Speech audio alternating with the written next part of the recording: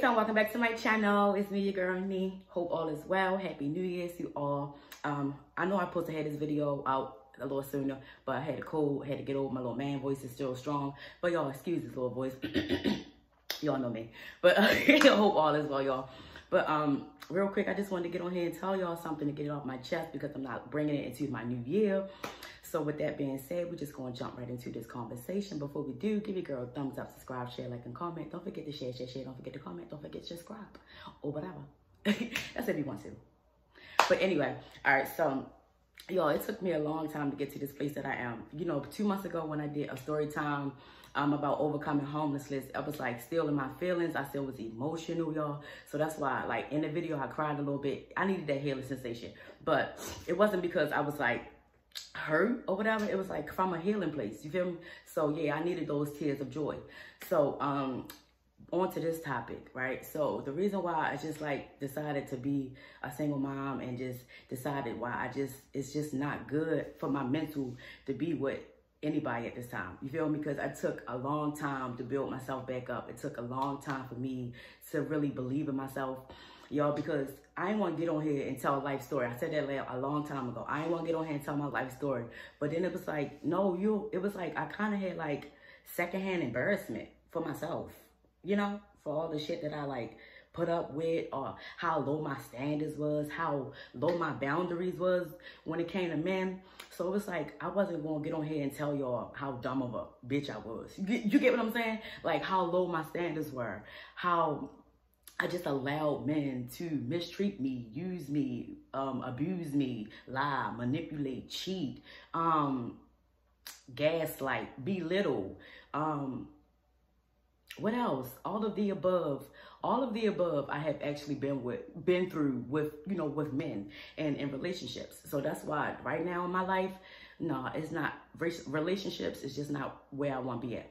Because right now I just don't want bringing nobody motherfucking bad energy where you don't know their intentions. You get what I'm saying? But yeah. So my girl's dad, my oldest, he incarcerated. He been incarcerated for the last 6 years. That's his business or whatever. And I made the decision to not have my daughter go see him, write letters, accept calls.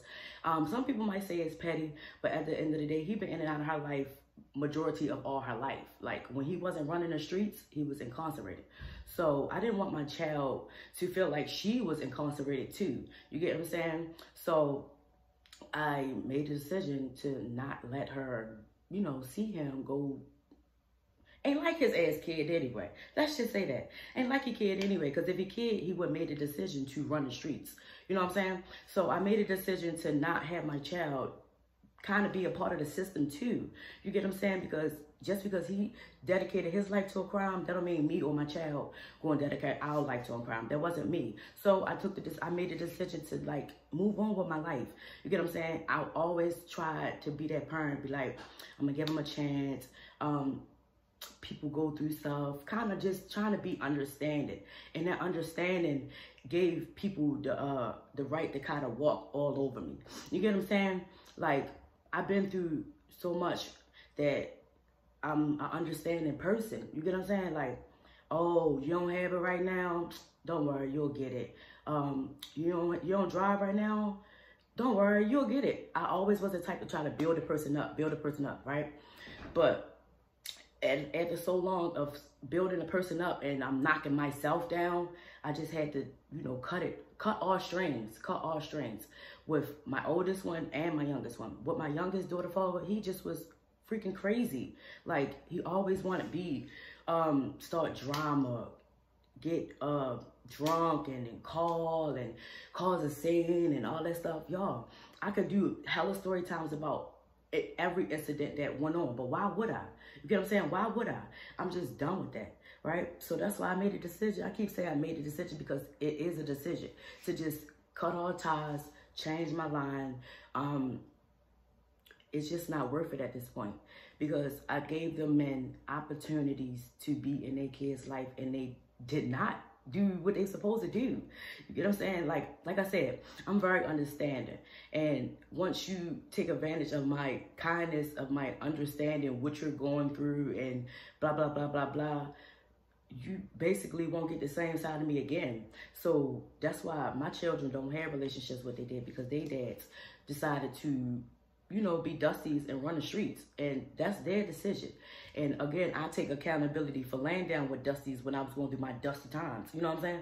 But that's either here or there. I take accountability for that. But I also need for them to try to take accountability. I don't need for them to do shit at the end of the day. That's up between them and God.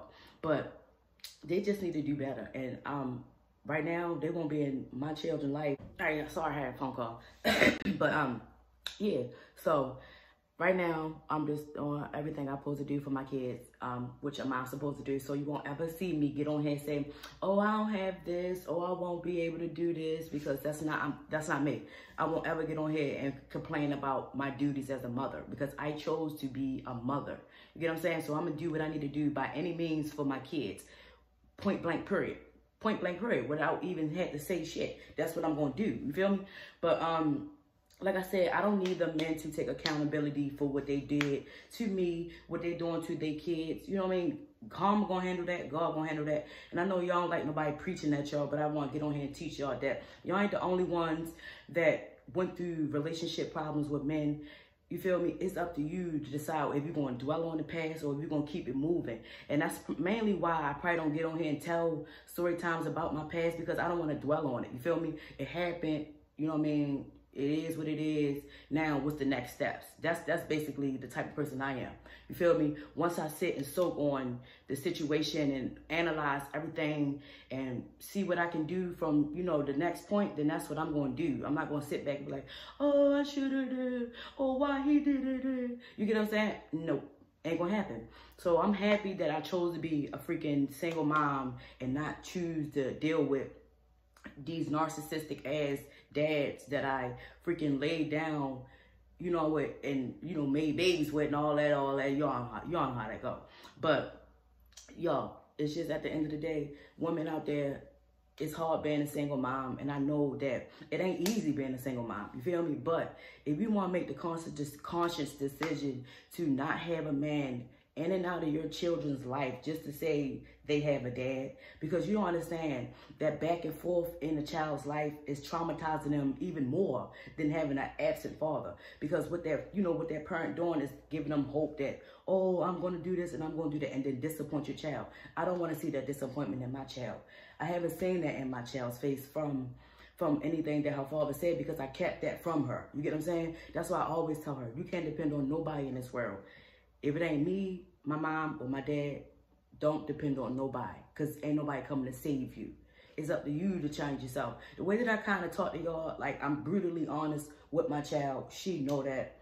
And I tell her all the time that it's not her fault that her dad made the decision that he made. She is enough. I tell my kids all the time, because I don't want them to grow up and think that they're not enough because they dad decide to do whatever. No, ma'am. Life is about choices and decisions. They made the choice and the decision to run the streets. You know what I'm saying? And I always tell them, my youngest one too, even though she little, you know what I mean? Love you, not so much, but you get what I'm saying? I always say make her feel like she's enough. You get what I'm saying? Because it's hard. It's hard out here for a pimp. You're trying to get that money for the rent. For the Cadillacs and gas money spent. Cost a whole lot of bitches jump shit.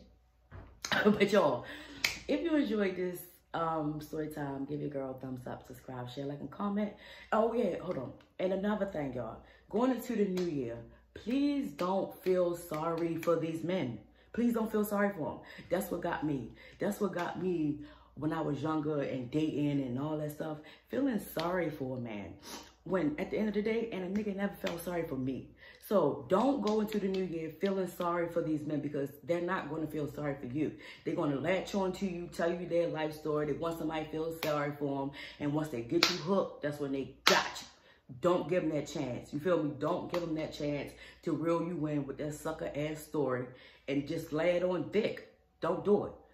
But if you enjoyed this vlog, give your girl a thumbs up, subscribe, share, like, and comment. Happy New Year's to all my babes. Stay strong, stay safe. Have fun. Love on your kids, love on your family, love on who loves you.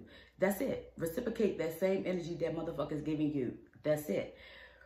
And when you do that, you'll live a lot better treat people how they treat you. And I know that people taught us that when we was younger, but that shit go over top of our head. You know what I'm saying? But treat people the way they treat you.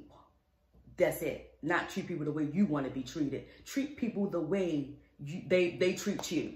And life will be a lot more easier. Cheese, peace, okay. Bye.